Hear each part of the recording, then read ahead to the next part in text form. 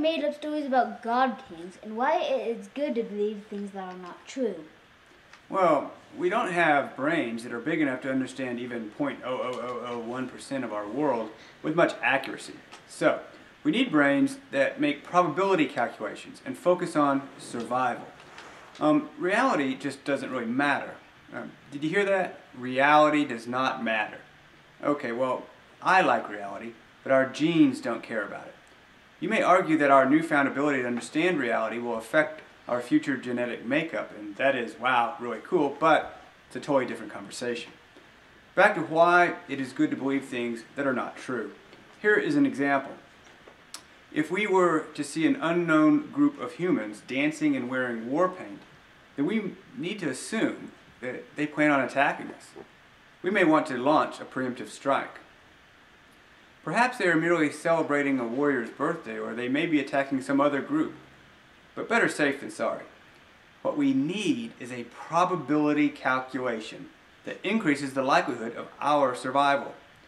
The question really is, what role does the God King play in our survival? Maybe the God King isn't real, but he allows the human king to say, "Hey, some guy who throws lightning bolts told us not to murder, steal, lie, or cheat." Those of us that are more inclined to believe in King Kamehameha, for example, are more likely to live in a cohesive, unified, and law-abiding society, and therefore are more likely to survive.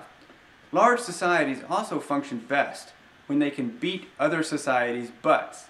To do that, they need to have teamwork. Each one of us must submit some of our own individuality in order to join the group.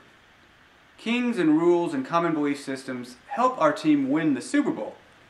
That's just how we roll. Here's another example. The Giants are playing the Patriots in the Super Bowl this Sunday. Coach Coughlin might tell his defense, "The Patriots are scared of you. You beat them 4 years ago and you beat them 3 months ago. You are more mentally tough than they are. You have more heart." Skip Bayless has a painful expression on his face and says, "I don't think so." Okay, this statement may be wrong. It may even be really, really wrong. However, if everyone on the Giants' defense buys into it 100%, then they will have better odds of winning the game. That is why it is good for humans to believe things that are not true.